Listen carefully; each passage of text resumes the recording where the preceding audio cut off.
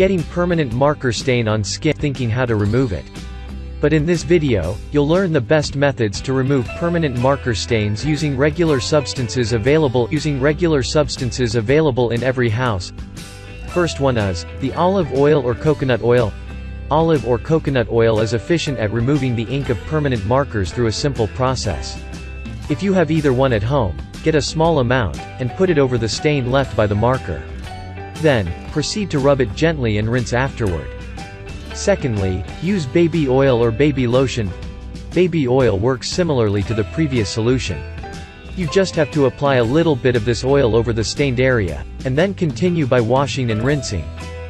Again, using shaving cream can be effective. First, apply a considerable amount of shaving cream directly over the stained skin. Next, you can use a tissue or the fingers to rub the cream and cover every bit of the stain. Take your time, and then remove it. If the marker remains, repeat the same process. The other substance is white cream toothpaste. The process is similar to the previous one with the shaving cream. Apply an appropriate amount of toothpaste over the stained skin, and use your fingers to rub it. Then, remove the toothpaste and check if the stain is off. And finally, if the previous methods don't work, spread butter over the stain. Start by taking a small portion of butter, and begin smearing it over the marker stain.